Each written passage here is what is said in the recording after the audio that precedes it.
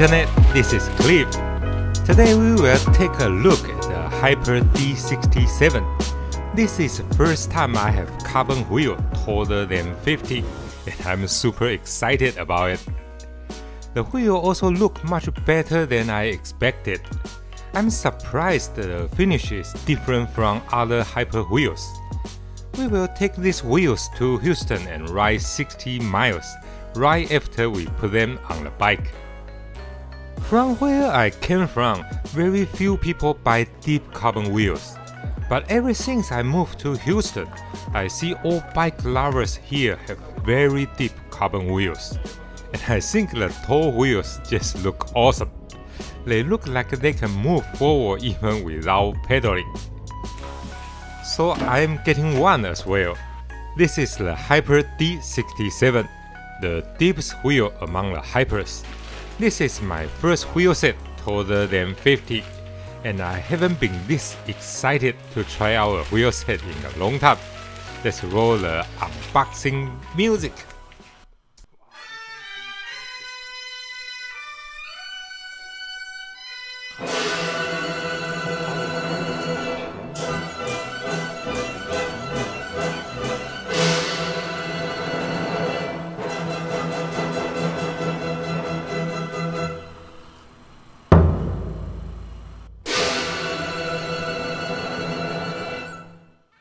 So this is the HYPER D67. I was surprised when I opened the box because it looked different from others. I have almost all other HYPER wheels, and they all have patterns like D45. HYPER wheels have been very popular in recent years, and I think many people have seen these patterns already. However, the D67 doesn't have the HYPER pattern. The finish is very simple, like a regular UD finish. Personally, I think it looks pretty good. And like all newer HYPERs, the rear wheel is taller than the front wheel. The back wheel is very deep, measuring 68, while the front one is only 60. The inner width is 21, but I noticed the outer width is actually wider than other HYPER wheels. The widest part of the rim is 30. They use the ST01 carbon fiber spokes, which are often used in many Chinese carbon wheels.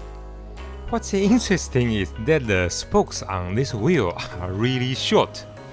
But as the rim gets taller, the spokes must get shorter, right? The total weight of the wheel set is 1530. Which is about 90 grams heavier than HYPER D45.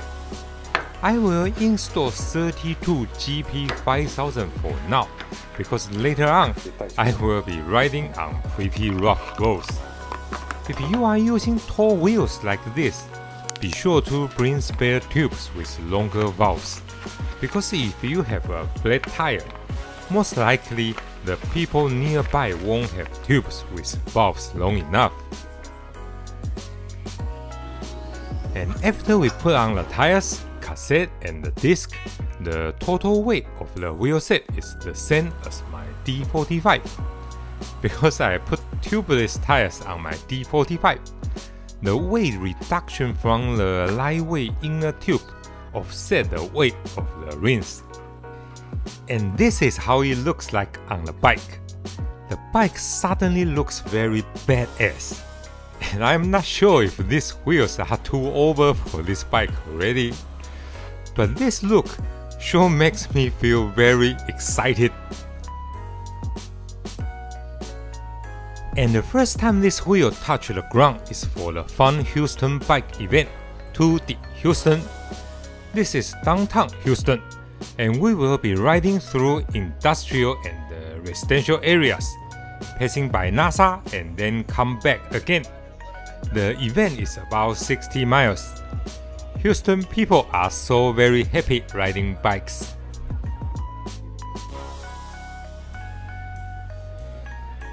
Houston is a big city in the United States and has been developing since the 19th century.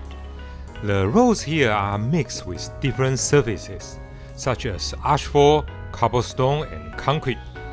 I have lived in many different countries and cities before, and I would say the road surface here does have a lot of character.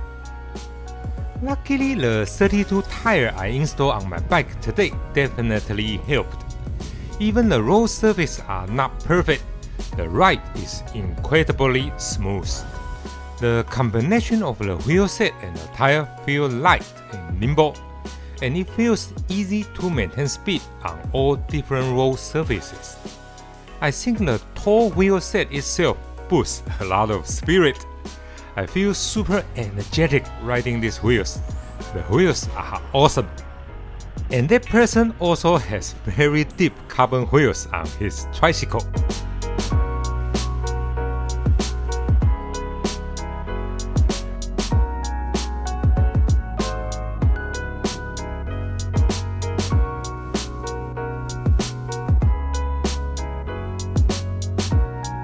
And the person who just passed me is my friend. His jersey says Ride Marshal. He is a Ride Marshal in over 20 cycling events per year. If he encounters someone with a bike problem, he stops to help them. What a nice person!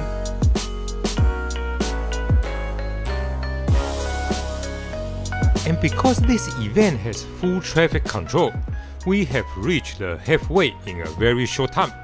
And now we are turning back to the city center. Houston's NASA Space Center is nearby. The wind here is very strong.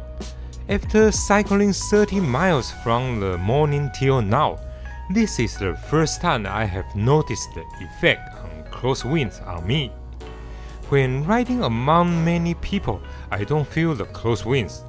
But when there are few riders around me, especially on the bridge, I began to notice sudden gusts of the wind that pushes me. I didn't feel this while using D45. If you are using taller wheels, you really need to focus more. Also, I really noticed the inertia that taller wheels make, especially when riding solo on a smooth road. I found that I can often keep in higher speed than usual. And with traffic control all along the way, we soon complete 60 miles and return to the city center before 11 o'clock. This lady in front of us is riding an e-bike. I think the new carbon wheel gives me almost as much boost as battery. And because I was so happy with my new wheels, I feel super refreshed after 60 miles. There are also food and drinks being served in the park in front of the city hall. My friend stopped to help people fix their bike and came back earlier than me. The flowers are so beautiful. This is really a nice morning to ride bikes. Honestly, after looking at these wheels for a while, they started to look normal to me. And they look even better on this bike. I used to think deep carbon wheels are overkill, but once your eyes get used to it, this look somehow grows on you. Well, that's my story of trying out tall carbon wheels for the first time. Thank you very much for watching. Please like and subscribe. Bye bye!